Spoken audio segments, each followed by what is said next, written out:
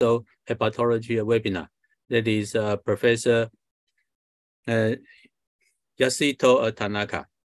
I think the Professor Tanaka is well known in our regions, and he is now the professor at the Department of Gastroenterology and Hepatology at Kumamoto University. He has worked in this field for many years and published many innovative studies in the field of HBV, HCV, and hepatocellular carcinoma. So today he will give us the very interesting and important topic that is about novel biomarkers for the management of chronic hepatitis B. So Professor Tanaka, please. I think we will play the video.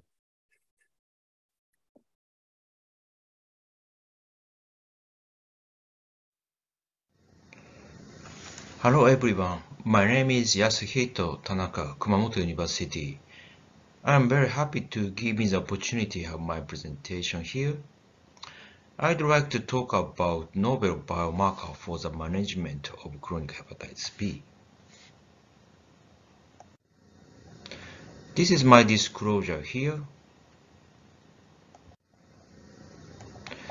Today's my topic is clinical usefulness of conventional HB correlated antigen assay, highly sensitive ITACT HB CRAG assay, new anti-HBV compound HBV RNA destabilizer.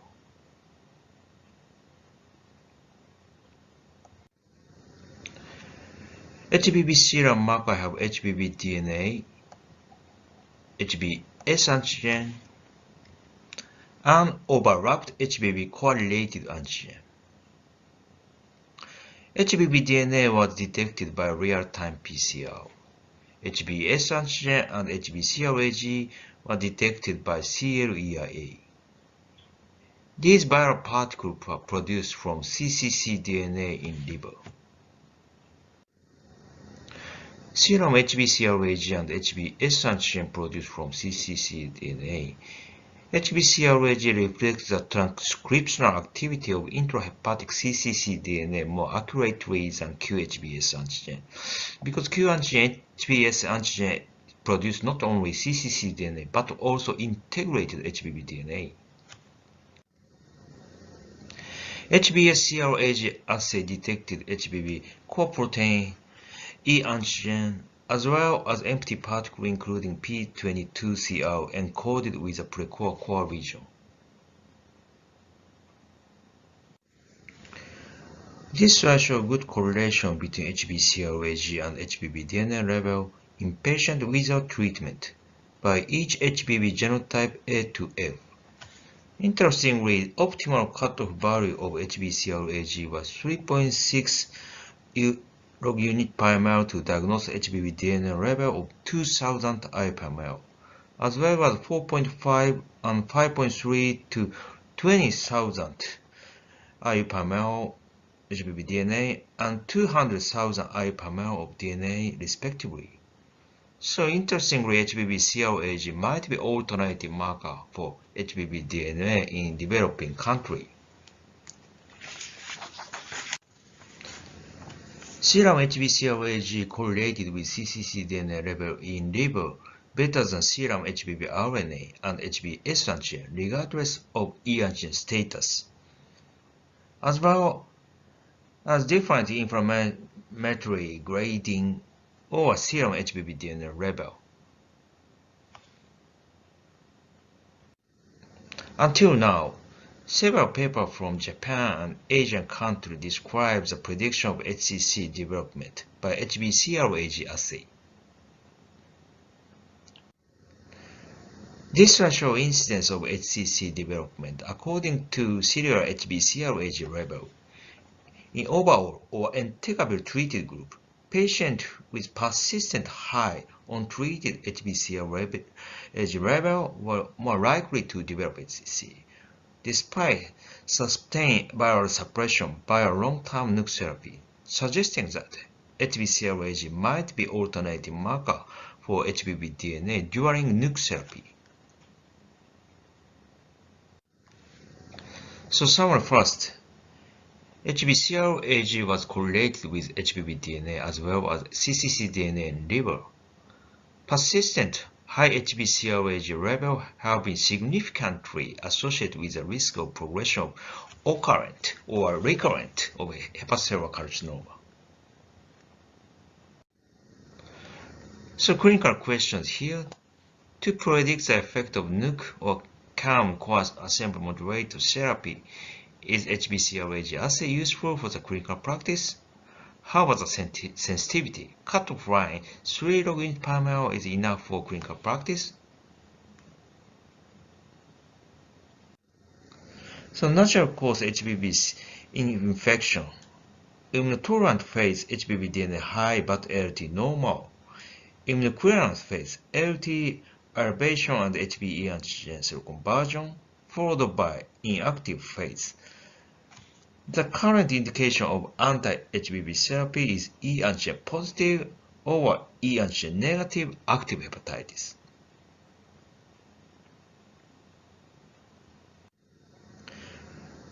This slide shows discrepancy between HBCR-AG and HBV DNA during NUC therapy. That is, HBV DNA level were rapidly reduced, but HBV-CR-AG become undetectable in limited patients.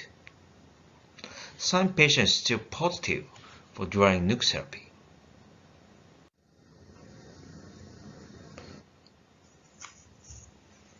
So during NUC therapy, then particles were reduced, but newly HBV RNA particles were produced, and HBCR-AG has been detectable.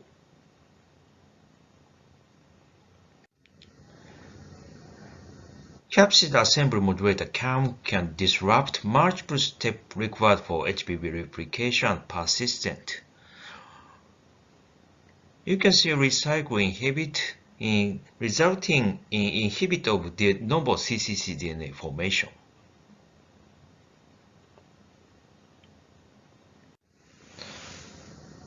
So interesting, capsid assembly modulator reduce HBV RNA and DNA, resulting in reduction of HBCR-AG. HBCR-AG assay would be useful for monitoring the relapse of such drugs. So again, there was good correlation between HBV DNA and HBCR-AG regardless E antigen positive and negative. But conventional HBCR-AG become undetectable in some HBe antigen negative patients. So sensitivity is not enough for clinical practice. So summary, NUC therapy, then particles were reduced, but produce RNA particle undetectable HBCR-AG. Capsid assembly modulator, both then particle and RNA particle were reduced, resulting in reduction of HBCR-AG during treatment. HBCR-AG assay would be useful for monitoring of CAM therapy if sensitivity improved.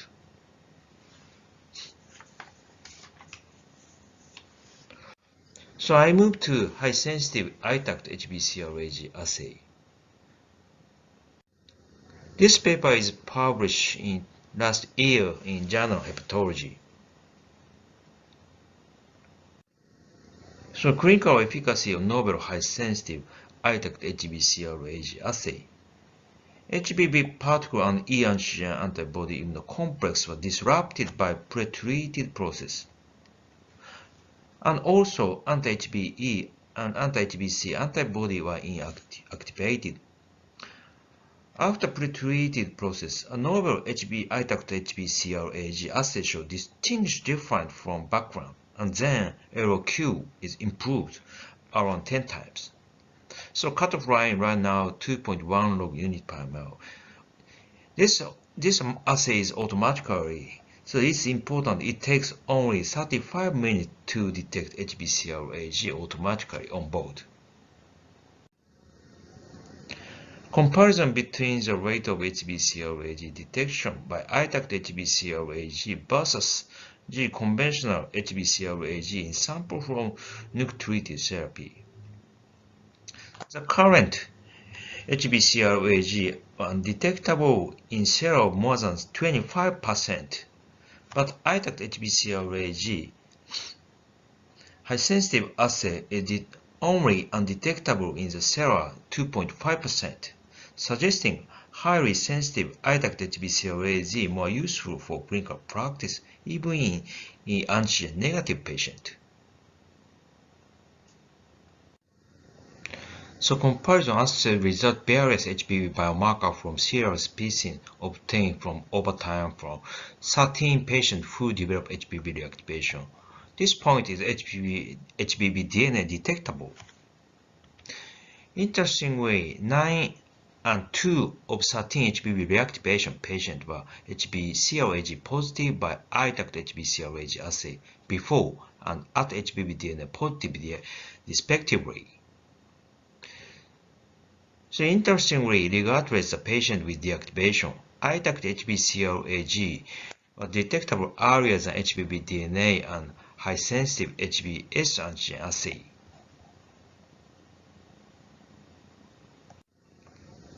So what particle detected by ITAC HBCRAG? At 133 days before HBV DNA detectable.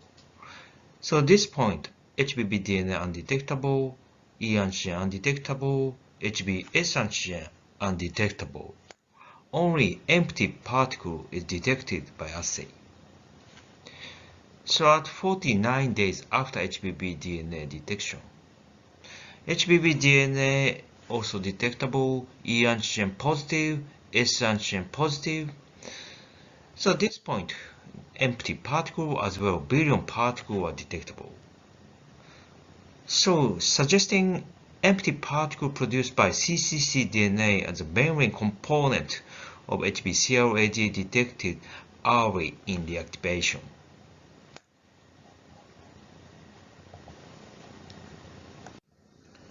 So next we examine ITAC HBCRAG among 27 additional patients. Patient flow diagram and baseline characteristics of 27 patients with HBV reactivated who have prior resolved HBV infection. So in this cohort, 8 patients stopped NUC therapy. So of the 27 patients, only 52% were positive for HBs anti-HQ, but 96% were positive for ITAC HBCRAG at or after HBV reactivation, suggesting that ITAC HBCRAG was much higher sensitive than HBsAg-HQ. The median duration from NUC therapy to ITAC HBCRAG loss over the last follow-up was 175 days. That was longer than median duration from NUC treated to undetectable HBV DNA as well as HBs antigen. So time course of HBV DNA, ITAC HBCRAG and HBs antigen rooted after NUC treatment in 27 patients with HBV reactivation. So 7 patients with low or undetectable HBCRAG safely stopped NUC therapy. I think the other patient undetectable ITAC HBCRAG will stop NUC therapy also.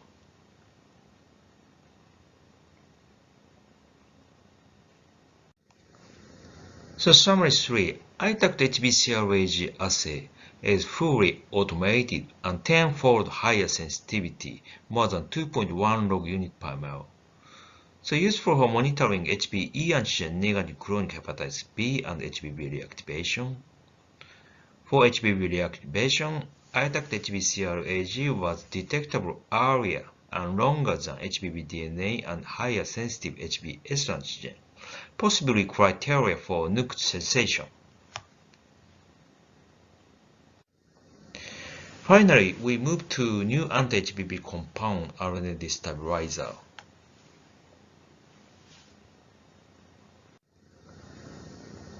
A novel anti-HBV compound, subcompound reduces HBV RNA by destabilization. So this will show in vitro anti-HBV profile subcompound. Subcompound reduces HBV DNA and HB antigen in both hepatitis cell and PXB cell with IC50 in nanomolar. Also, this activity shows anti-HBV activity against multiple genotype ACD. So we're studying in vivo efficacies. So efficacy using chimeric mice with human hepatocyte. So this is chronic HBV infected model. We orally administered some compound in chronic HBV mouse. So by in vivo chimeric mice model, some compound reduce HBV DNA and HBs antigen. The minimum effective dose of sub compound is 6 mg per kg per day BID. So interestingly, sub compound considerably suppress HBV RNA.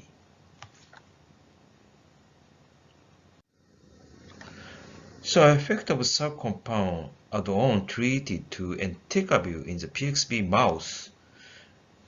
By the combination treatment with SAC and entecavir, serum HBV DNA rapidly reduced, as well as HBs antigen reduced immediately, but not reduced HBs antigen by entecavir treatment. So interestingly, the combination is very useful for clinical practice to reduce HBs antigen.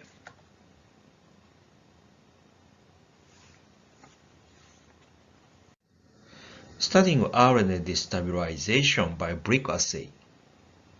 After BRU in pulse, we examine whether sub compound influence RNA destabilization or not.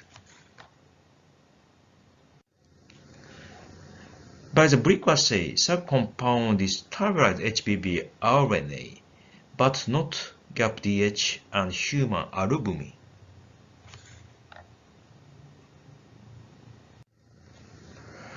Next, after separating nucleus and cytoplasm, we conducted the brick assay again. Interestingly, sub compound destabilize HBV RNA predominantly in nucleus compared to in the cytoplasm.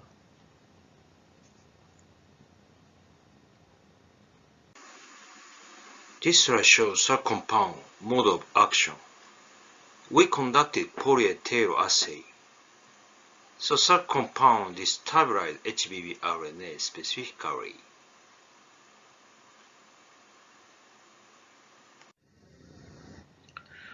To elucidate the toxicity of sub compound, we conducted 2-week repeated overdose toxicity of sub compound in monkeys. Sub compound show no overt toxicity in monkeys. No, the NOAEL of sub compound was 1000 mg per kg per day. This is life safety margin.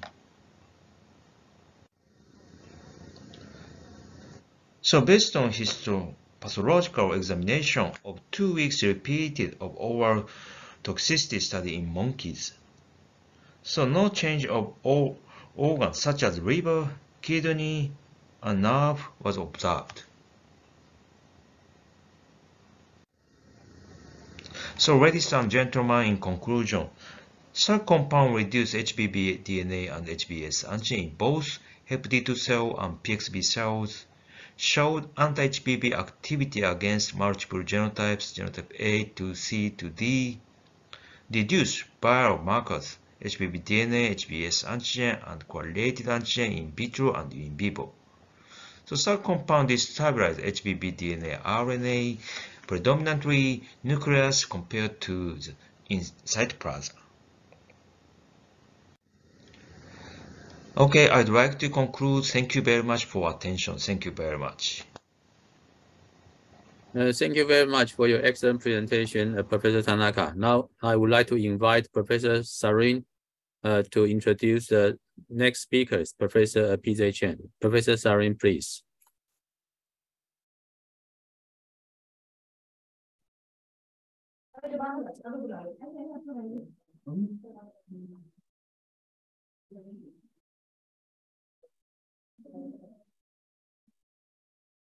Good afternoon, good evening. It's a distinct pleasure for me to join this very prestigious hepatitis B webinar. And I have pleasure of introducing one of our very close and respected friends, Professor P.J. Chen, whom I have known for a couple of decades. Professor Chen is a distinguished chair professor at the National Taiwan University. He is also the director of Department of Research and has several honors to his credit. With 650 publications to his credit now, we have a unique opportunity of a man who is bestowed with so much knowledge. He has an actual trans to clinical trials to epidemiology. It's a pleasure for me to invite Professor Hepatology and Evolving Therapies for Hepatitis D. Professor Chen, please.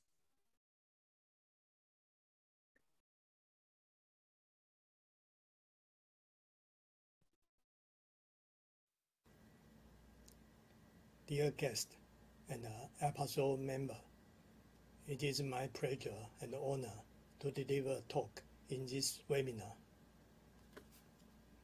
My presentation will cover the changing epidemiology and the evolving therapies for chronic hepatitis D. Here is my disclosure. As shown by the WHO before, the hepatitis mortality is increasing in the recent decade.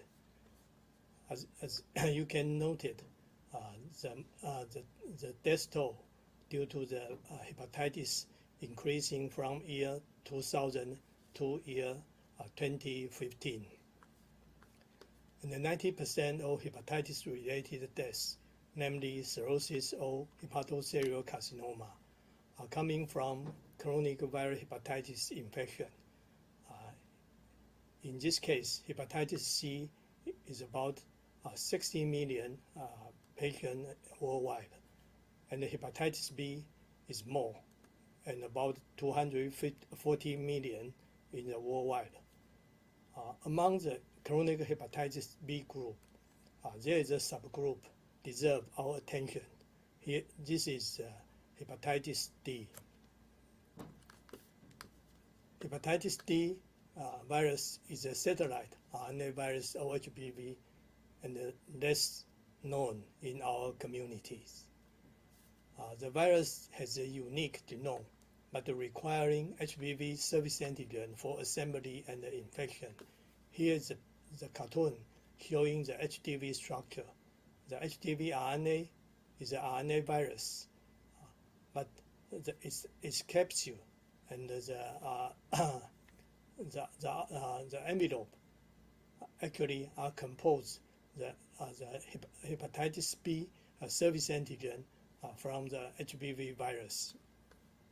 So the HDV is a virus with RNA genome that can replicate by themselves. However, they cannot release out of the infected cell unless the co-presence of the HBV to provide the surface antigen for their assembly and release. So here is an electron microscopic picture for the hepatitis delta virus, and you can see there's in the same picture you can note the presence of many empty HBs antigen particle. So HDV infection is usually happen in the chronic hepatitis B patient and the result to the chronic hepatitis delta. So how are hepatitis delta virus infected among hepatitis B carrier? Our previous study in Taiwan showed the risk factor for the HDV infection among HBV carrier. The most important one is injection drug abuse, indicating the parental route of transmission are very important.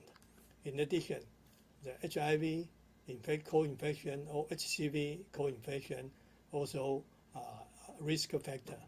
Again, all these risk factors suggesting the HDV infection are likely transmitted through the parental pathway. And how much the disease load for the hepatitis D. Here is the previous estimation. Approximately about 4.5% to 13% of HBs antigen positive carrier are co-infected with HDV.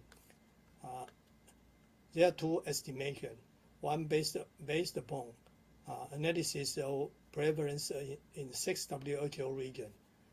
The number is about 12 million hepatitis D patients.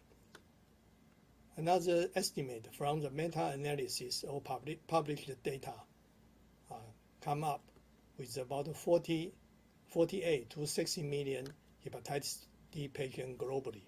However, these are the data derived from previous epidemiology study, but the situation may change recently.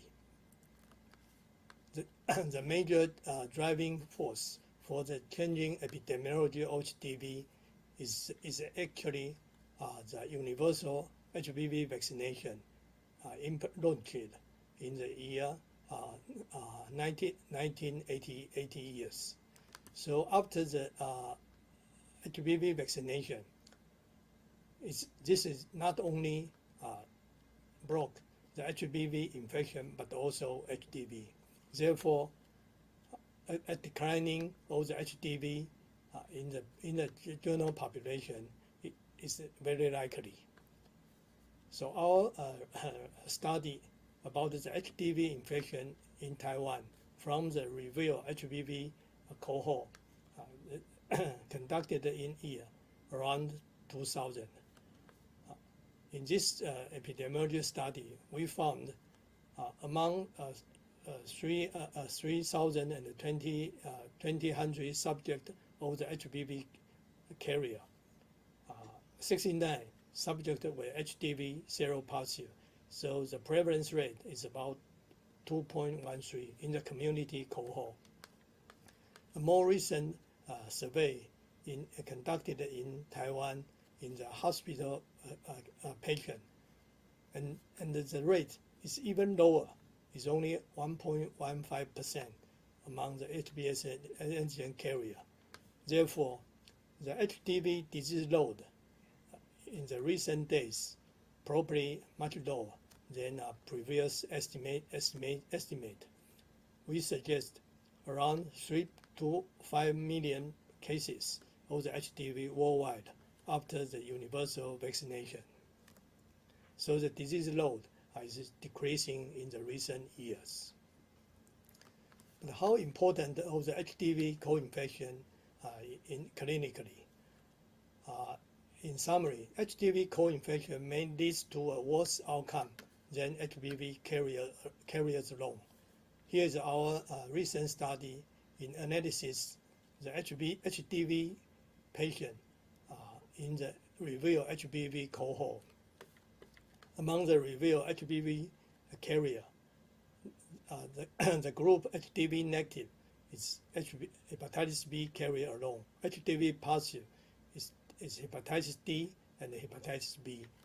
And the follow-up suggested the development of the HCC risk in the HDV co-infected group is about very close to 2. And the same analysis for the development of the cirrhosis again come up with a risk about twofold than the HPV carrier alone. A recent meta-analysis of the HCC risk in chronic hepatitis D patient, in compared to the hepatitis B patient. Again, the result is very similar. The risk is two times fold than the HPV carrier alone. Therefore, among the HPV chronic hepatitis B subgroup, the HDV population probably fare worse than chronic hepatitis B alone. Therefore, they really need to be taken care and looking for better therapies. And the target for the current or new hepatitis D therapy, including the time owner interferon alpha or lambda. After they stimulate the interferon stimulated gene, then suppress the HDV replication and the viral load. In addition to the interferon, a recent new drug is bulevirtide. This is a small peptide. They block the receptor for the HBV and HDV, so that the bulevirtide can prevent the HDV new infection. Another one is ronafenib. Ronafenib is an enzyme inhibitor, farnesyl transferase inhibitor, block the farnesylation of the large delta antigen and prevent the virus HDV production and release. And finally, there's a recent nucleic acid polymer. This polymer is a phosphosiolate polymer. And the polymer working properly through the inhibition of the HBV surface antigen particle and trigger new immune or antiviral mechanism. So the hepatitis delta therapy today, some of the hepatitis patient actually receive the anti-HBV nucleoside analog for the underlying chronic hepatitis B activity. However, such treatment are not sufficiently effective in suppressing HDV activity. And interferon is more effective therapy at the present, and curing about 10 to 20% of hepatitis D. This is mean HDV RNA clearance, but not yet approved. Recently, bulevirtide is conditionally approved by the EMA for the treatment of chronic hepatitis D patient. So the drug bulevirtide has been applied in Europe, and here is a real world result about the bulevirtide treatment for the chronic hepatitis C toward a combined response endpoint. This means the undetectable HDV RNA or more than 2 log IU decline or HDV RNA plus ALT normalization. So bulevirtide alone achieved pretty good and combined endpoint, and even better than the interferon in combination with bulevirtide. However, this is a surrogate marker. If you look at the more sustainable marker, the HDV RNA clearance, so the bulevirtide alone, the clearance rate is only about 6 to 10%. In contrast, interferon plus bulevirtide, the response rate can up to 24 to 34%. Therefore, the hepatitis delta treatment, we may need to consider a combination therapy of the bulevirtide plus interferon. Another very interesting therapy is the NAP plus the pegylated interferon for the chronic hepatitis D. Here is the chemical structure of the NAP. This is a nucleic acid polymer and combined together. And if they are given together with interferon. And here is a early clinical trial. So the combination of this NAP together with the interferon, you can observe there's a rapid declining of the HDV RNA in most of the cases, and despite some of the relapse. And very important, many of the patients become the anti-HBs cell conversion. Therefore, about 1/3 of the hepatitis D patients treated by this regimen become cured.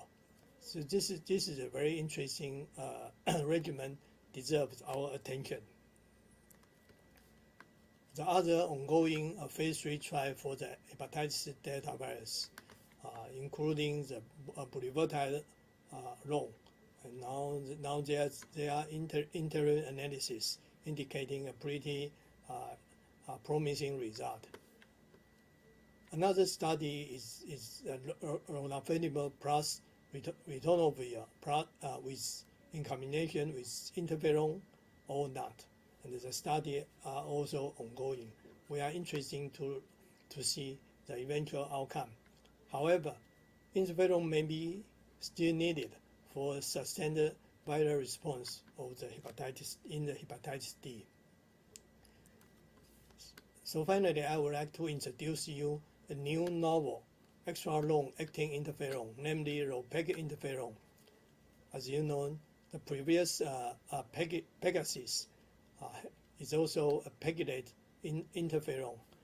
However, this new ropeg interferon, different from Pegasus, is a very single and exactly pegylation on the interferon.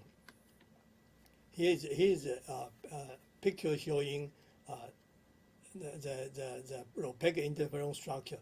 This is the interferon alpha 2b, and through the genetic engineering, one protein is inserted at the first amino acid of this interferon, and through this protein, the pegylation was added, so showing here. Therefore, ropeg interferon differs from the Pegasus. There is only one pegylation site of this interferon, and therefore it is quite homogeneous. And in addition, this ropeg interferon recently has been approved by USA, FDA, and EMA for polycythemia vera therapy.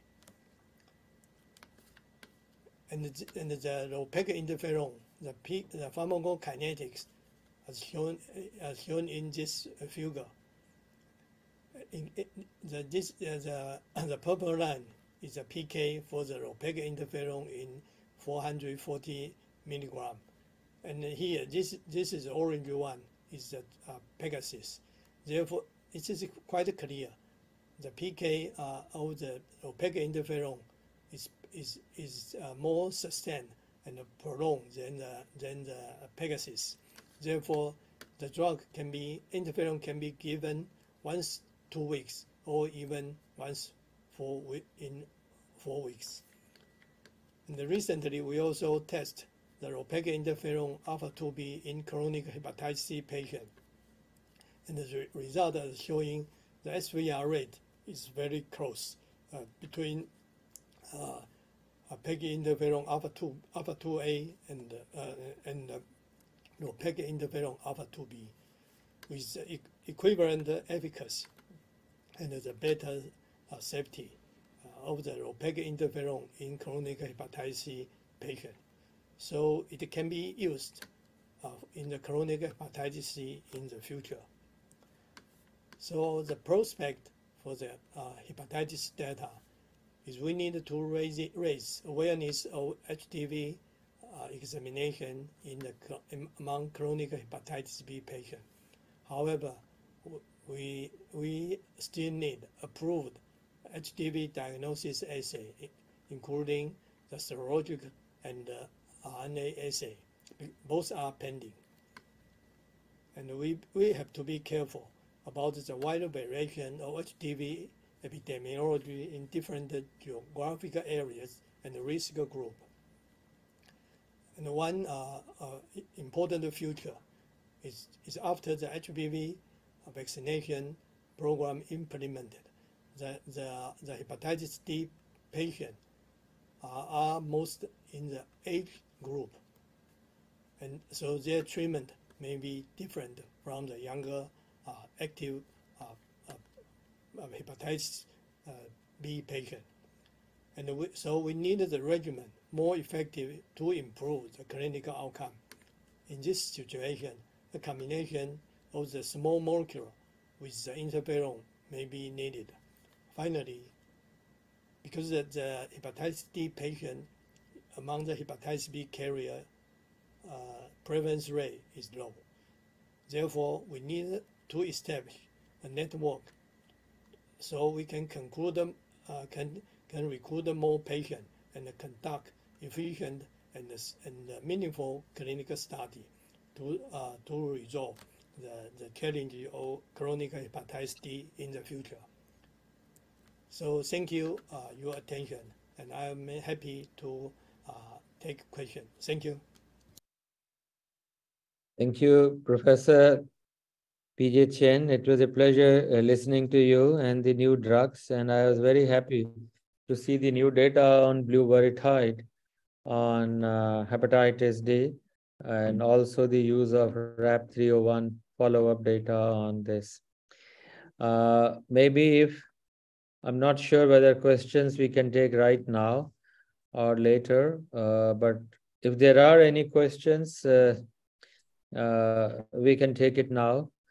I have one question to Professor Chen. Yes. We normally have HBV as cccDNA. Yes. And even if HBV DNA is negative, yes, we have we continue antiviral because of HBsAg being positive. However, if you have a combined Delta and B infection, where HBsAg is positive, but HBV DNA is negative, and hepatitis delta RNA is also negative. Yes. So would you continue in that patient who is HBV DNA and HDV negative, but HBsAg is still 4 logs, 5 logs? So will you give antiviral for hepatitis delta? That's a good question. So in this situation, I personally don't think the anti-HBV virus anti-nuke is beneficial. We probably have to consider the other one, especially the drug can enhance immunity of the patient. Because when you stop the nukes for hepatitis B, yes, there is in E- also there is a risk of relapse maybe in 70%, 60% cases. Right. So if it relapses, delta may also relapse. So that is, I did not know this data. I thought you may guide us. We are trying to understand, to explore this question in the future. Okay. Thank you. Thank you. Thank you. Okay. Maybe Professor Lin can proceed. Thank you. Thank you very much. Thank you, Professor Saring. And does Professor Nguyen log on? It seemed to me that she doesn't log on to the webinar. So it's okay. I will introduce Professor Anna Locke. And I think Professor Locke need not to introduce. She's so famous, a well-renowned scholar in the study of hepatitis B. And briefly, Professor Locke was graduated from the University of Hong Kong and with hepatology fellowship in Royal Free Hospital in London, and then she moved to University of Michigan. She is a world-renowned scholar in the study of hepatitis B and has many publications, and she's now the professor of hepatology in University of Michigan at Ann Arbor. So let's welcome Professor Locke for his talk. Thank you, everyone. I'm very happy to be able to join you, and hopefully I get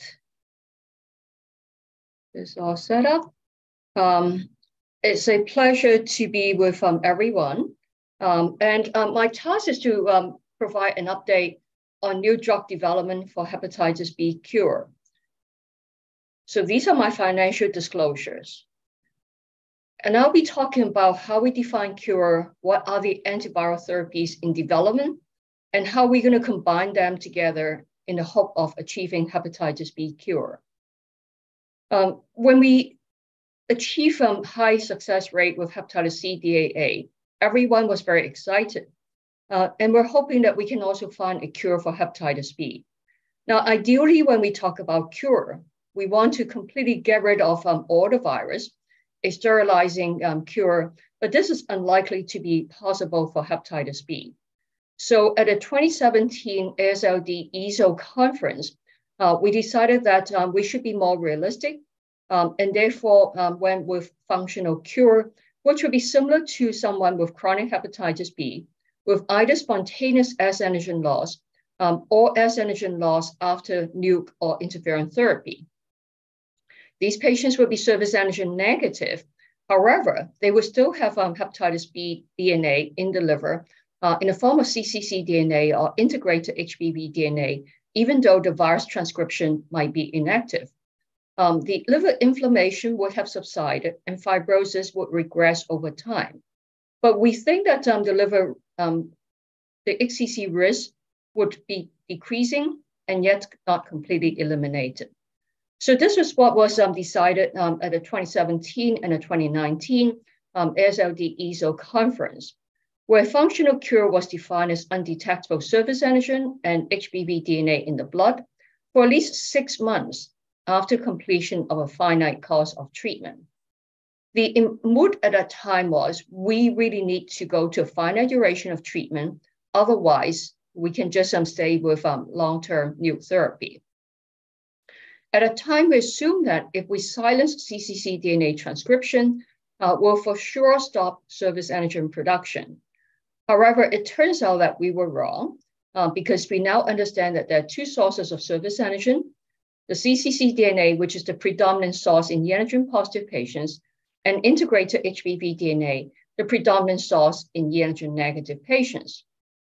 And thus, if we were to achieve S antigen loss in a high proportion of patients, we would also need to eliminate integrated HBV DNA. And at the moment, the therapies are not clear whether this mode of action is possible or not. So when we think of strategies for hepatitis B cure, most experts would agree that first, we need to suppress virus replication. And there are multiple compounds, classes of compounds that might achieve that purpose. The entry inhibitors, the nukes, the capsid assembly modulators, the siRNA, and the antisense oligos. We also need to be able to decrease surface antigen production.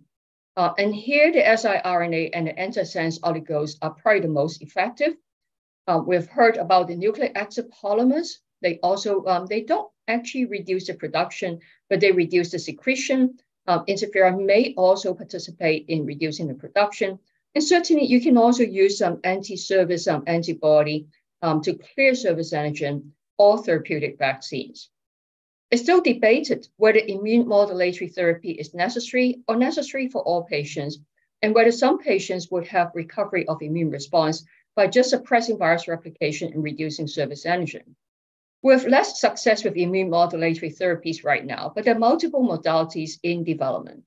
The innate response, the toll-like receptor agonists, the checkpoint inhibitors, and various B and T cell therapeutic vaccines, and maybe interferon still has a role. I'll start by talking about the siRNA or the antisense. The main purpose here is to interfere with reverse transcription of the pregenomic RNA, as well as the translation of messenger RNA. And in so doing, we would be able to decrease the production of virions and viral proteins, and by decreasing surface antigen, may also restore immune response. Well, does it actually work? Well, this is one of the early studies of an siRNA, and it's very impressive because here, with just 3 doses, you get about a 2-log decline in surface antigen in some patients, and everyone actually achieved at least a 1-log decline. But what is most impressive is, even after stopping treatment, some patients have durable S antigen reduction lasting for up to 9 months. At a time, everyone was very optimistic and thought that if we were just to add a few more doses, we'll be able to clear surface antigen very quickly. But this did not turn out to be the case, because this is another study of a different GalNAc siRNA. And here, the patients were actually dosed for up to 48 weeks. Yes, you do get a very impressive rapid drop in S antigen within the first 8 to 12 weeks. But then there's a plateau despite continued dosing. And it is still not clear why this is the case. And in this particular study, despite dosing up to 48 weeks, none of the patients lost S antigen. However, in some of the patients, but not in all, when you have a marked reduction in S antigen level, there is a recovery of HBV-specific T-cell response. Now, whether that's sufficient to over time clear surface antigen remains to be determined. But clearly, it shows that immune recovery can occur, but it may not occur in every single patient. Because siRNA did not seem to be effective on its own to result in clearance of surface antigen, various additional combinations have been tried. And this is some data presented just a couple of weeks ago at the AASLD liver meeting, where one siRNA, the VIR-2218, was combined with pegylated interferon. Here they tried different strategies, the siRNA alone, starting the PEG interferon halfway through the siRNA therapy, starting at the same time, but for a short period of time, only PEG interferon for 24 weeks, or extending the PEG interferon up to 48 weeks, or both the siRNA and the pegylated interferon up to 44 to 48 weeks. So does adding pegylated interferon work? Well, you can see that at a 24-week time point, which is when the patients receive either the siRNA alone or in combination with pegylated interferon, there did appear to be a very small incremental effect, increasing from 1.9 log decline to maybe up to 2.3, 2.4 log, but not terribly impressive. Now, the color red, cohort 5, had the most drop in surface antigen up to week 48. But this is because in this particular group, the siRNA and the pegylated interferon all went all the way to week 48. However, in this particular study, we don't really know what happened after treatment is stopped. And as you can see here at week 48, they did have a couple of patients with undetectable surface antigen, more so in cohort 4 and cohort 5. So cohort 4, the siRNA for 24 weeks, but pegylated interferon for 48 weeks. Cohort 5, both siRNA and pegylated interferon all the way to the end. Follow-up would be very important to determine if the S antigen loss is sustained, and obviously larger number of patients would need to be studied. Well, another strategy is a different combination. And here, the same siRNA, VIR-2218, is combined with VIR-3434. This is actually a monoclonal antibody, but it's not just an antibody to mop up circulating S antigen, because it has engineered Fc region, which increases engagement of antigen-presenting cells. So it possibly also can stimulate T cells and have a vaccine effect. And this was certainly shown to be the case in vitro. Whether that happens in vivo or not is not clear. So does this combination work? Well, the first look at VIR-3434 as a monotherapy in one single dose. This is actually interesting because here, with just one single dose, in orange, you see a drop in surface antigen, almost 2 log, but also a drop in HBV DNA. So it's not just mopping up circulating S antigen, but you also get a drop in HBV DNA, although the effect of one single dose is, as you would expect, very transient. Well, what if you give it for a longer period of time? And again, this is some data presented a couple of weeks ago at the liver meeting. In these 2 groups, they received the VER-2218 as well as the VER-3434 in different doses. The 2 doses are actually fairly similar. You get a sharp drop in the S antigen and then a very slow decline. Now, in the orange, it's different because here the siRNA is continued all the way to the end. Although you can see that despite continuing dosing of the siRNA, you don't see a sharp drop until you add on the VER-3434, the monoclonal antibody. So here, the addition of the monoclonal antibody led to rapid decrease in surface antigen levels, followed by a slower decline with continued dosing. Most participants achieved S antigen decline to less than 10 IU per ml at the end of treatment, but still none of them achieved S antigen loss. Now, what's not clear in this study is whether some of the S antigen might be bound to immune complex. That's why it seemed that there's a sharp decline, and that remains to be resolved. Perhaps the most exciting is the data on the antisense oligonucleotide, and this is currently in press in the New England Journal of Medicine. This is a GSK naked antisense oligonucleotide. You understand that in order to get siRNA and antisense picked up by hepatocytes, many of them are actually conjugated to GalNAc for improvement in uptake.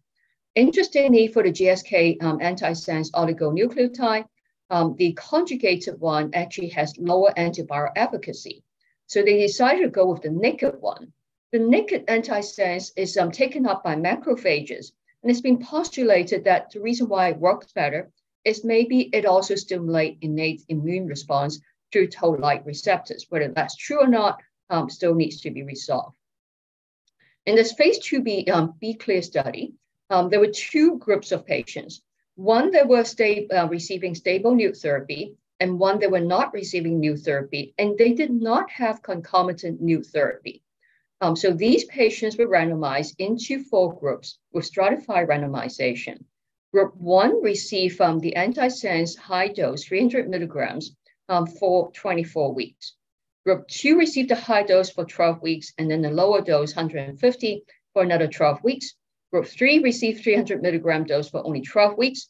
And Group 4 initially received placebo, and then at week 12 started the 300 milligram dose for 12 weeks. So the primary endpoint was surface antigen undetectable and HBV DNA not quantifiable, not at the end of treatment, but 24 weeks after end of treatment, because the investigators were ambitious to look for a sustained response. The patients were stratified according to e antigen status, and actually this should be surface antigen less than 3 log versus more than 3 log. And you can see that Group 1 and Group 2 had the best response. This would be the 300 milligram dose for 24 weeks. This would be 300 milligram dose for 12 weeks, followed by 150 milligram dose for 12 weeks. And you can see that in the group that was stable, on stable NUCs, the response in Group 1 and Group 2 were very similar. In the group that were not receiving the NUC therapy, Group 2 had a lower rate of response. And I'll show you additional data. This is breaking it down. So not surprisingly, the patients who had low baseline surface antigen, which would be in this group, had higher rate of response than those with high baseline surface antigen.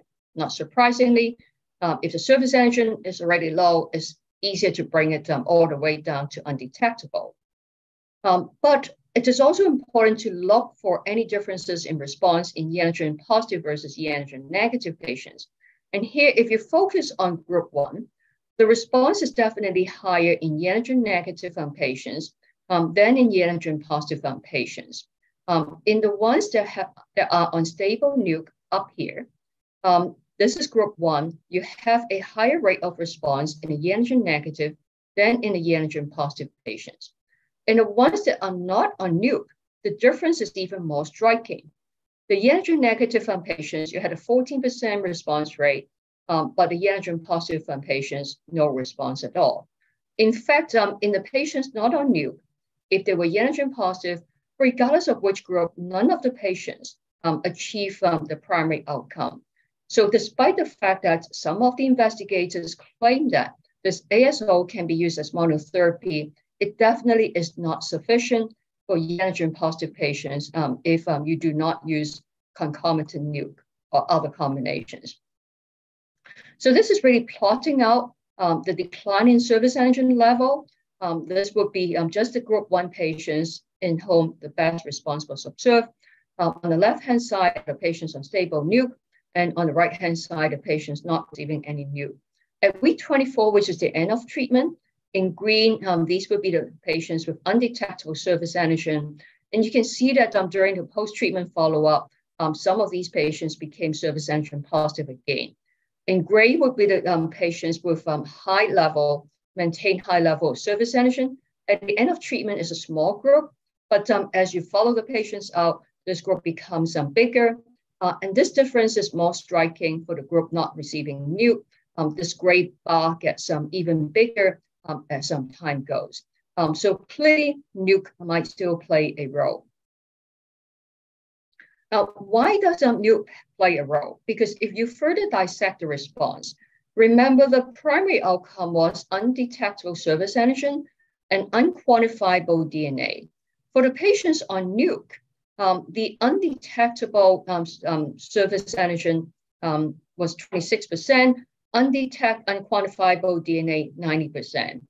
But in the patients who are not receiving NUC, the surface antigen response appeared to be very similar because the antisense is very effective in knocking down production of surface antigen, but clearly suppression of HBV DNA is muted in the absence of NUC.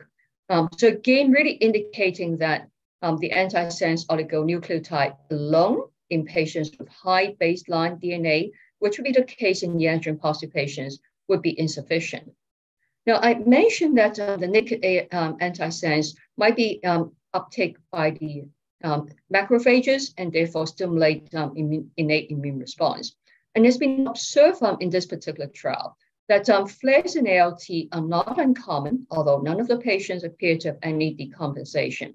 So this is profile of one patient who had a very rapid drop in surface antigen level, and you see a concomitant increase in ALT. And overall, in this particular study, ALT flares or ALT elevation were more common among the patients not on NUC.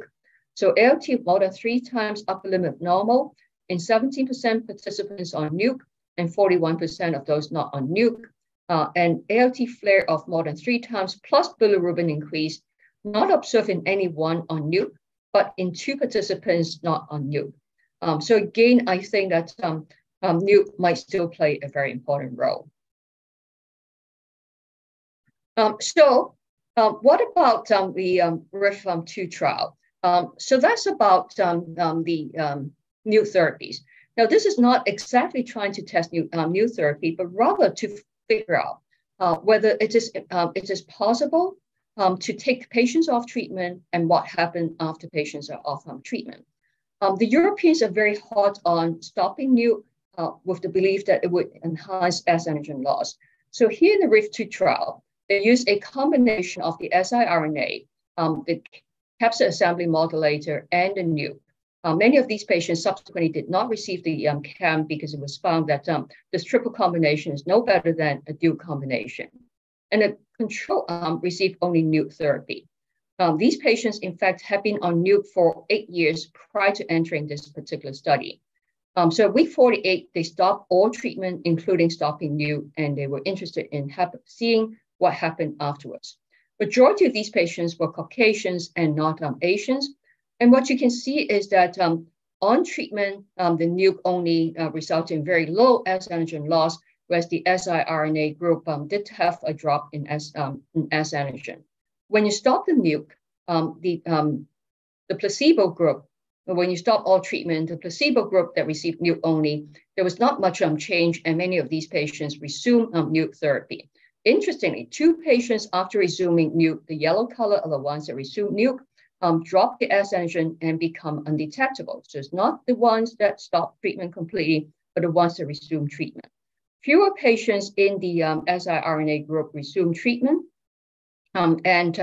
You can see that none of these patients actually clear surface antigen. 2 had a transient drop to undetectable, but then became detectable again. But the more interesting thing is that the group that received siRNA, when you take them off treatment, the HBV DNA rebound is not as impressive. And the ALT flare, you don't really see much of the ALT flare. So whether this is actually a reason because of the longer duration of siRNA, or whether the siRNA somehow has a better control of the virus so that you don't get the ALT flare is unclear. But it is very important to really be careful about stopping treatment, because in this particular study, 1 patient did have a severe flare resulting in liver transplantation. Now, let me talk about another group of compound, the capsid assembly modulators. And this, the primary action is to prevent proper assembly of core particles, resulting in aberrant or empty core particles, decrease HBV DNA replication and export of virions and production of HBV proteins, prevent proper disassembly of the core particles, and establishment of infection, and decrease recycling. But mechanism 2 and 3, so far, we're not sure whether it works because it requires a high concentration of CAM in the hepatocytes. What we have learned is that the combination of CAM with nukes in the orange color here result in a sharper drop in HBV DNA and pregenomic RNA, but minimal effect on S antigen. In general, it's less than half a log decline. And when you take patients off treatment, in general, they will have a universal virological relapse and oftentimes ALT flare as well.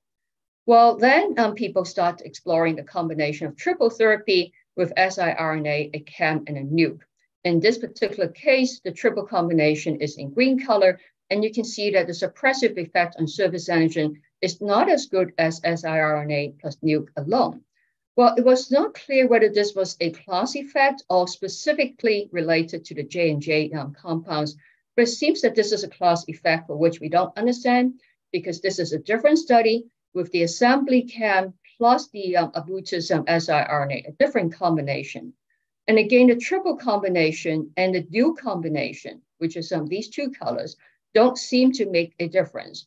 So this is just the nuke only. And this is just the CAM plus the nuke only. And this is the siRNA plus the nuke, or the siRNA plus the CAM plus the nuke, and they are very similar. So we need to understand why triple combination is not as good as the dual combination. Now, we've heard about the entry inhibitor, bulevirtide, which is extensively studied for HDV. There are very little data on hepatitis B monotherapy, but as Professor Chen mentioned, the combination with pegylated interferon would result in some degree of S antigen loss, but not S antigen drop, but not the bulevirtide alone or bulevirtide plus TDF. Well, what about the nucleic acid polymers? They have made quite a big ripple. We don't completely understand how that works. It's supposed to block secretion of the subviral particles, but not exactly block virus replication or S antigen production. Small study, 40 patients only. They receive TDF and then addition of pegylated interferon or TDF initially, and then add on the PEG plus the nucleic acid polymer. You can see a sharp drop in S antigen, development of anti-CES, anti-HBS, but note that these patients develop very marked flare. Although they show that 39% of the patients maintain S antigen loss after stopping treatment, this study was completed several years ago.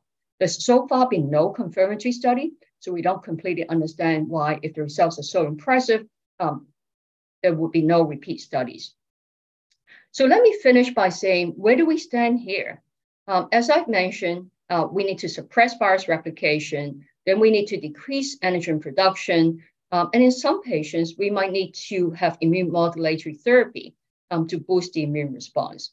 The big questions that we have right now is, which ones do we combine together, and how do we eliminate or silence integrated HBV DNA? When we see a drop in S antigen, but we don't get some clearance, is it because the integrated HBV DNA continue to make S antigen? And how do we actually attack that? How do we know which patient has immune recovery and therefore don't need immune modulatory therapy, and which patients need it? Do we know which arm of the immune response we need to stimulate? Those are big questions. Because we haven't actually made a lot of progress in achieving functional cure, some people are even asking, is the current definition too ambitious? Is it feasible? And we're still in the debate at this moment. I'd like to thank everyone for your attention and for inviting me to join you today.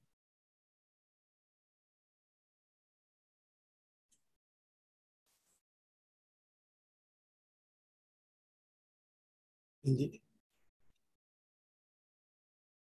Okay, thank you very much for Professor Analog on the excellent talk. So I think the one of the panelists, Professor George Lau, have some key point to discuss about the new antiviral therapy for HBV. So, Professor Lau, please. Yes, thank you, Ming Long. This is really a wonderful Friday night to hear a very informative discovery and innovations prospects from key speakers. I'm very impressed with the recent developments with the new compounds for hepatitis B. And I would like to draw to your attentions of some of the key issues which makes me perplexed and want to share with you and ask what is your comment on this. This is the slide shown by the Professor Anna Locke. Anna, I would like to call her Anna because I know her and I truly respect her for a long period of time. And suffice to say, this is the randomized studies, and the key inclusion criteria is labeled here: surface antigen greater than 100 international units per mil. And this is the randomized studies with stratifications according to antigen status. Yes. Can you share the slides? Yes, I'm trying to share the slides.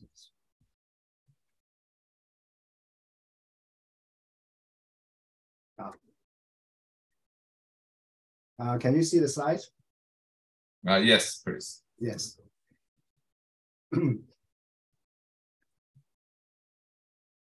I think this is exciting studies. Well, we all like to have to see functional cure. But I have a questions after going through the details of the studies. This is the GSKB CLEAR studies, making use of the antisense oligos, NICT, in the subgroup, in a group of patients with chronic hepatitis B. This is randomized studies with stratifications according to the e antigen status and baseline surface antigen level. Now, but this is it's really perplexed me when I read the details of the studies. Now, we have all heard about the 9% encouraging results of reaching the endpoint, which is a functional cure 24 weeks after the end of therapy. And in the two groups of patients who received this anti-science oligonucleotide for 24 weeks. This 9% is regarded significant difference. However, if you look into the details of the studies, at week 8 and week 12, in all three groups of patients, which is being shown here, all three groups received the same dose with the same intervals of 12 weeks of this antisense oligonucleotides. As shown the orange, 16% achieved the endpoint, 21% achieved the endpoints in another group, and 9%. So we are talking about a difference which range and can reach 12%. And if 9% is considered significant, then this 12% must be considered significant. And this really perplexed me. This is a randomized study, so with all the confounding factors should be considered. And we should be seeing the effect of the drug itself. So my questions to the speakers and the panelists and others, my respectful colleagues here, is whether there is another confounding factors that we are missing over here, because we have tried to get the functional cure. Maybe if we can find these confounding factors, not the drug itself, which is affecting the response, we might go to another breakthrough in the cure for hepatitis B. So this is my point after going through the papers published in press in New England Journal of Medicine. Well, maybe I can make a comment. We can always pick bits and pieces of a trial and find discrepancies. You're very sharp in sort of saying that at a 12-week time point, they all receive the same therapy. Why do you have different results? In a randomized trial, you try to make sure that the groups are balanced, but there are actually multiple factors. They did do a stratification into the e antigen positive versus the e antigen positive in the baseline surface antigen. Mm-hmm. But there are also sort of minor differences. For example, some of these patients that are on stable nuke, some of them are not on the nuke. Mm-hmm. And I don't remember that figure, whether that's a combination of people on nuke and not on nuke, or whether that's some sort of separate, because they had like 20 supplementary figures and tables. Yes. And it really take a couple of hours to read through the entire paper and understand all the supplementary tables and figures. Because the one thing that I really got away from that paper, when you listen to the authors, everything is hunky-dory, but there's a big difference in response between e antigen positive and the e antigen negative patients. Right. And the one's on nuke and the one's not on nuke. Mm-hmm. And the whole thing that the authors keep saying, oh, we can use monotherapy. That's really not the case. Mm-hmm. Unless you have been on nuke, you have your e antigen negative, you already have suppressed DNA, very low S antigen, maybe antisense alone would be sufficient. But for the majority of these patients, where your S antigen level is still high or your DNA is high, I don't think so. And even for those favorable patients, as I've tried to show you, 24 weeks post-treatment, you begin to see gradual return of S antigen. And I expect that 48 weeks post-treatment, the relapse rate would be even higher. The reason why, there's a big difference when you stop nuke. Nuke just suppress the DNA replication. You stop the treatment, the virus DNA shoot back very quickly.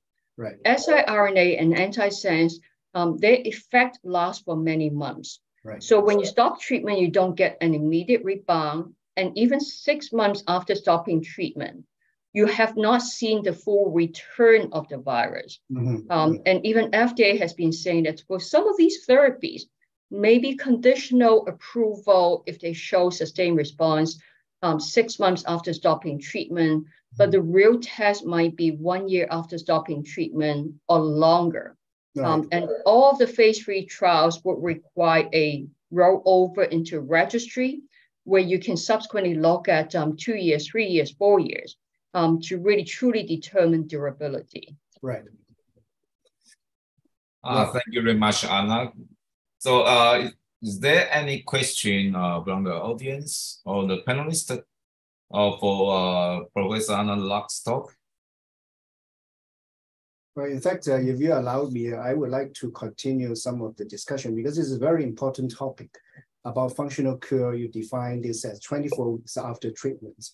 Now we are talking about siRNA. We are using new methods to see the response and whether really the 24 weeks is adequate. Because at the end of the day, we want to benefit our patients. We want to take them off from nukes with surface antigen clearance. We want to achieve a real functional cure. They remain surface antigen negative. But if the effect might happen after 24 weeks, as you have pointed out, then these definitions might not be applicable. Well, for what we have learned in the natural history studies and in the previous treatments with interferons and also nukes. So what would be your opinions on this aspect? Because then I don't want my patients to come back 2 years down the road and say, well, we have received treatments and then I have my surface antigen positive again, and then come back with problems. Well, I think that you need to be able to walk before you run, right? If you can't even get S antigen to be undetectable at the end of treatment, then you don't talk about durability. If you can't get S antigen, maintain S antigen loss 24 weeks after stopping treatment, you can't talk about 48 weeks after stopping treatment. So it's really one step at a time.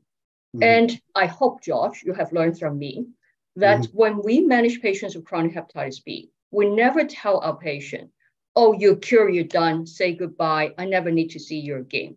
We always tell the patients, this is a chronic disease.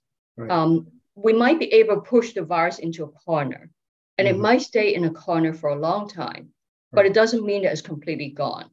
And even for patients who spontaneously lost S antigen, I congratulate them. I say, you won a lottery, but please remember, one day, if you ever require immunosuppressive therapy, that virus might still come back. Just make sure that if your doctors in the future put you on these treatment, you remember that and you bring it up. So you shouldn't be telling your patients, hey, I mean, I cure you, bye, because that would get them into trouble. I totally agree with you. In fact, this is something that is of my concern with the current momentum. And I think that we need to look at the data very carefully before we can push forward to benefit our patients. Thank you, Anna, again. Thank you. So we still have 3 minutes. So there's one question from the audience for Professor Peter Chen. Professor Chen, the one Dr. Mikhail Dostojy, he asked, what is the treatment option for the prevention of HDV recurrence after liver transplantation? Professor Peter Chen, are still online? Okay. May I ask a question to Professor Anurag? Sure. Very nice talk.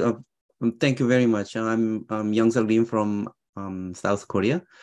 And so far, it seems clear that the use of siRNA or ASO should be the backbone or cornerstone in your treatment to induce the functional cure. However, so far, most of the trials have tried for 24 weeks of treatment, but it seems that the longer treatment duration with siRNA or ASO may induce greater reduction in S antigen levels. I think I want to hear your opinion about that. So I've also shown you some data of siRNA used for 48 weeks. There is a difference between siRNA and ASO in terms of mechanism of action. With siRNA, we see a sharp drop in S antigen within the first 12 weeks or so. And then it reaches a plateau at week 16 to 20.